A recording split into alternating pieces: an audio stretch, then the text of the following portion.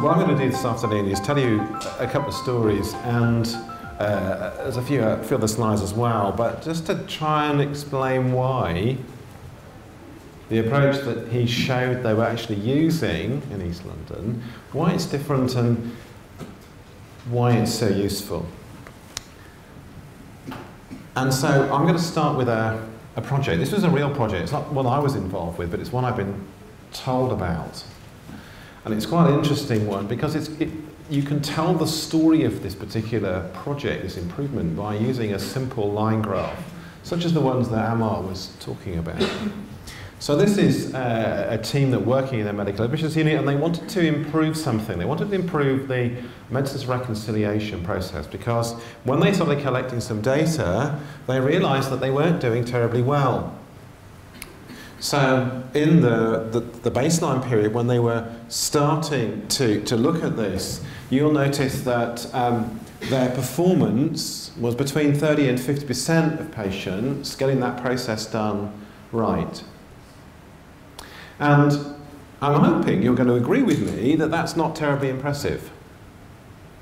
I'm looking around this stage, looking to see whether I've got any nods or anything else to sort of, maybe you disagree, maybe you think this is brilliant, I don't know. Anyway, they didn't think it was any good, and as they were collecting the data, because the way they had to do this, of course, was to go into the case notes and look to see whether, what evidence they could find for this process. And they looked and they realised that what was happening was that the process was being done, but bits were being missed out. It was different bits were being missed out. So they came to the conclusion that what they needed was some form of checklist to remind people to follow all the steps. And so because they'd done a QI program like the one that Amar's colleagues are doing over in East London, they piloted, they did small tests of change on the form, the checklist that they were going to use to make sure it was going to work. And notice what happened to their performance while they were doing that. It didn't change. But why would it actually? What they've done so far is tested the form on a few patients to make sure the form is going to work.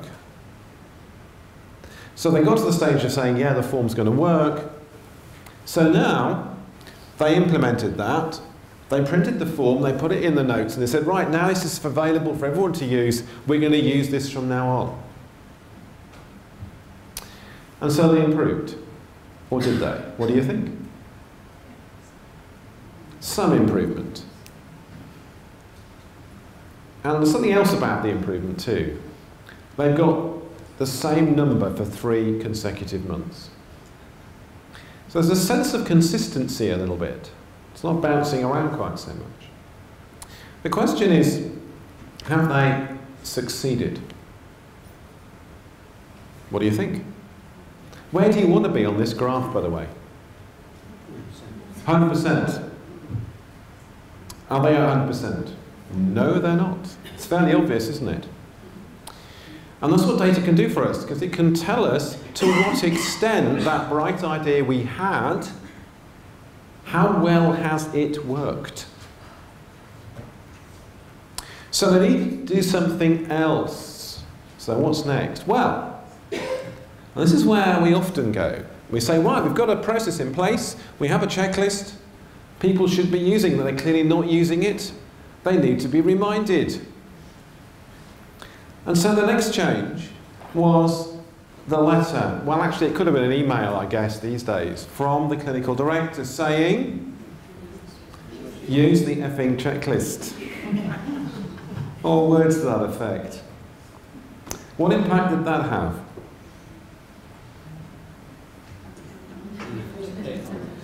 Yeah, short-lived if you're lucky, yes. What did most people do with that email? Click delete. And why would that have an effect, actually? What's the implication behind doing that? That we don't care enough to do the right thing? Is that where you are? Do you come to work saying, I want to do a really bad job today, I want to screw up today? No. I suspect none of us do. Do we? So there's an implication here that we're not really trying hard enough. Now, what they did next is important, because what they did not do next was get somebody even more important than the clinical director to write an even more strongly worded email saying, do this or else. Which has happened in other organisations, I'm sure. Instead, they asked the question they should have asked at the beginning, which was, why? Why is it that people who want to do the right thing are not able to do the right thing, even with the checklist? And then they hit upon the notion that actually it was the junior doctors that were doing this. And junior doctors have other things to do all the time, at the same time. And so they realised that the problem was that they were being interrupted. And they forgot to go back, as all of us probably would do. I know that in your simulation suite here, you do technical training, but you also do human factors training. You chuck a few curveballs in and see what happens. And this is along the same lines. We need to design our systems to be able to cope with the fact that we are human beings and we are fallible. So they did something else.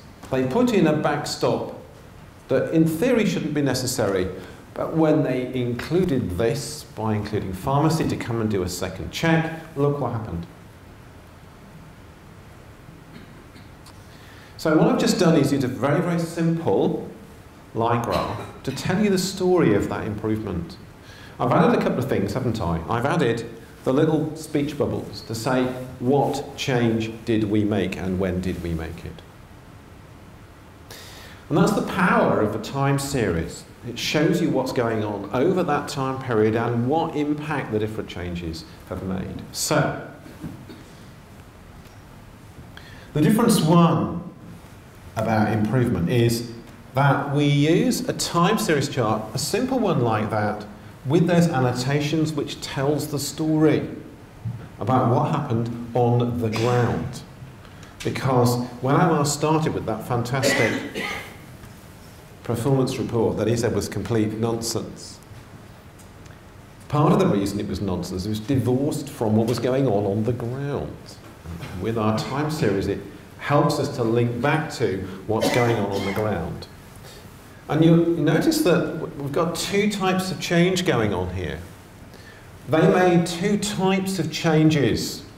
The first type, we know what's going on from the process. The first change they made, the checklist, they got that idea from what they learned about the process. The change that didn't work so well was the second type.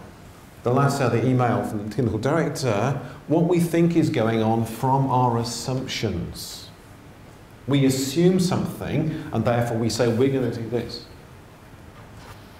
Now sometimes our assumptions are right, but we really need evidence before we take action. We need to know, and the data helps us to know, what is going on. So here's another question. Why is it that we typically present data month by month? Just pause at this point and see whether anyone's got a bright idea. I bet you've never even thought about it, have you? It's just one of those things. We get data monthly. So how often you display and collect your data can have an effect on how you look at the results.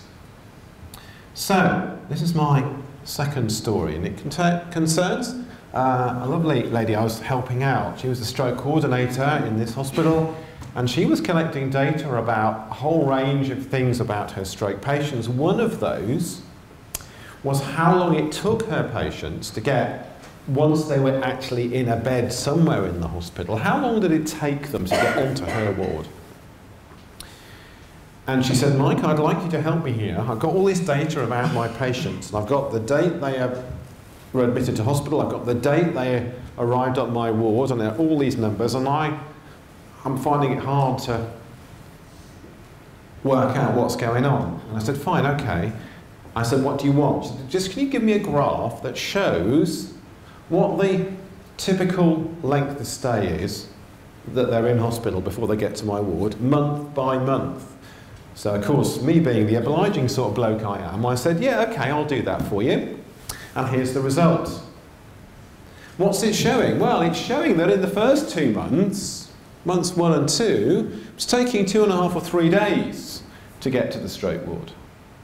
On average. That's the average for patients admitted in those months. It was taking 2.5, 3 days. And then you can see in month 3, the average dropped to about a day and a half, and by the time you got to month 4, it's down to less than a day, and it seems to have stayed there. Now, there's not a lot of data on that graph, but it looks to me at face value as if something has changed. So I asked her the question, what did you do? And do you know what she said? Well, of course you don't. You weren't there, were you? She said, I don't know. Okay, now remember who this is talking. It's the stroke coordinator, the person whose job it is, amongst other things, to get patients onto the stroke ward and make sure they get the treatment they need. If she doesn't know what change has happened, what change has been made, then we're in big trouble. So I said, okay, let's look at the data slightly differently. Now remember, she gave me the data about every single patient. I could have plotted you a graph, patient by patient, couldn't I? I'm not going to, but I could have done. She wanted it month by month. Why did she want it month by month? I suspect because that's what she was used to looking at. It doesn't actually say anywhere, to my knowledge, in the NHS Constitution that we must present our data monthly. So why do we? Custom and practice. So let's look at it differently. Let's look at it week by week instead. So the next graph has a few more dots on it than this graph. This has 7 dots. The next one has 31 dots. Okay? Now you're all intelligent people, I'm sure you'll cope. Week by week. Okay? Lots of dots, but I bet you notice something.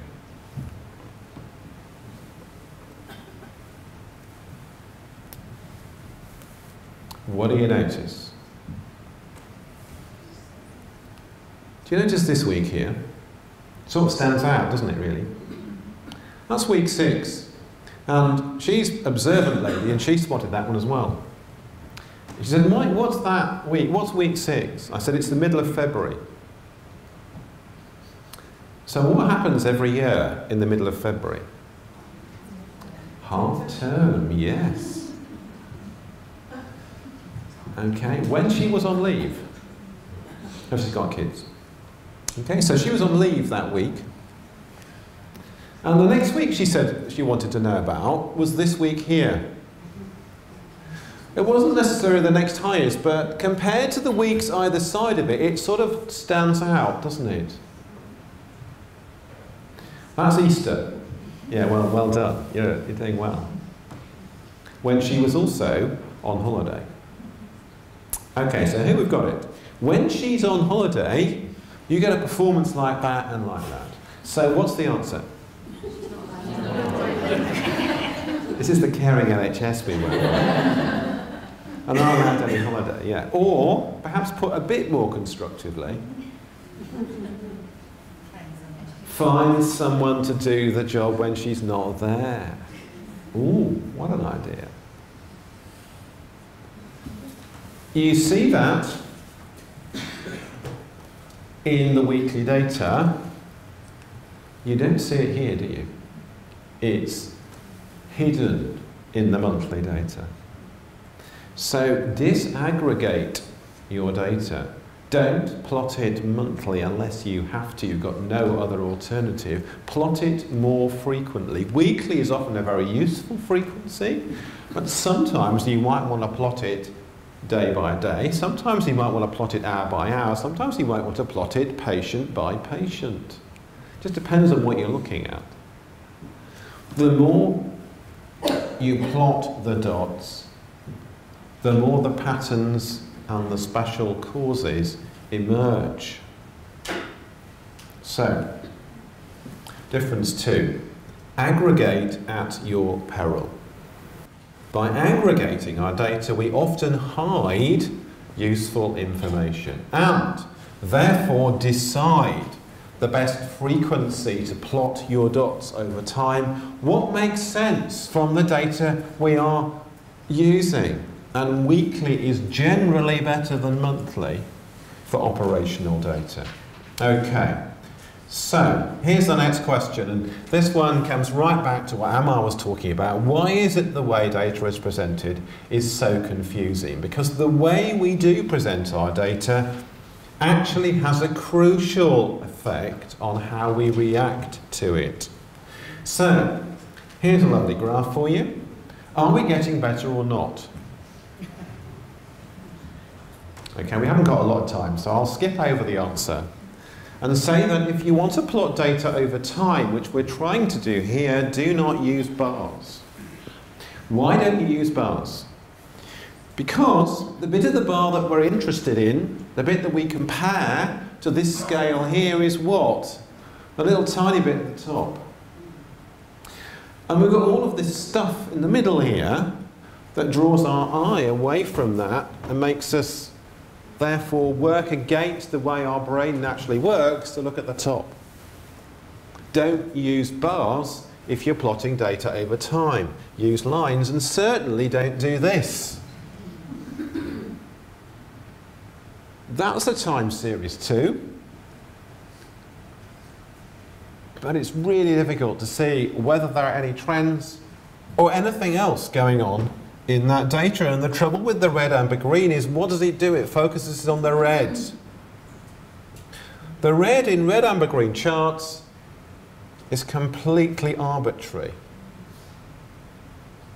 Someone has decided there's a cutoff. Above it, we're okay.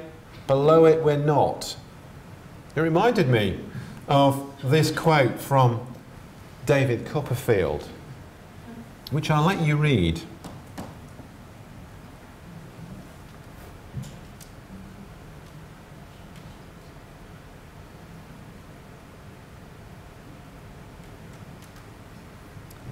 So Charles Dickens, quite an observant man. To be a bit more up to date, what we're essentially doing with this, we're okay, we're not okay, we move from benign neglect, when the number is green, to blind panic when it turns red. And we flip between those two states. Benign neglect, blind panic. Neither of which is actually very helpful. So what do we want our chart to tell us? We want to tell us about what our performance is like over time, notice the variation, before we made our changes. We want to track what's going on during our changes, and we also want to know what happened after. Have we sustained? It's nice to see the charts that Amar was presenting showed sustainable changes in many of his charts. So how does that work in practice? Here's some real data from a real ward, a different organisation to Amar's. And this is a ward where, adolescent ward, where the idea was that there's an incident that the family should be given feedback on the same day that that incident occurred. And how often was that happening? And you can see in the initial period of time it was happening around about half the time. And so they trialled something on that particular week. And in the trial week, that worked really quite well, and they were quite happy with it. So the next point on the graph is they implemented this in the 9 to 5 shift, this particular change, which was nominating a particular person to undertake to make sure that the family had got the feedback. So you can see that the week that they implemented it properly, they did even better than the week that they tested it, and generally better, they think, than what they're doing so far. But of course, that's just 1 week. It's not enough yet. What happened the following week? This is what happened the following week. This is a change that's implemented now. Look what happened. Why was that? They asked the question. Why? What happened? Why did it not work as well as we thought? Because the person who was nominated to do the role wasn't part of the project team. Didn't really understand what they were supposed to do. So the lesson they learned from that was, let's have the role description to make sure everybody knows when you do this job, what exactly are you supposed to do? They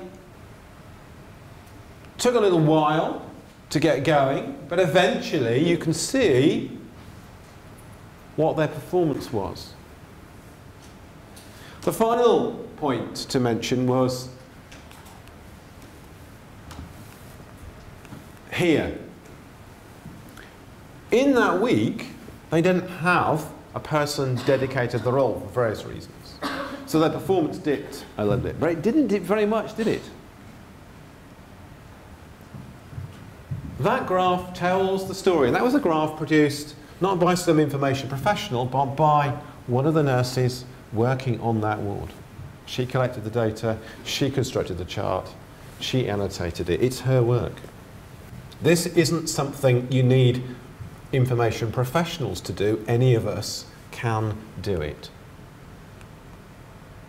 So, track your data over time so you can see the variation that occurs. And base your decisions on real insight. Distinguish between the ups and downs of the normal process and the signals caused by real change. And so finally, if you want to know a little bit more about that approach to measurement, there's a video which we created when I worked at the NHS Institute. It's about 10 minutes. It's on YouTube.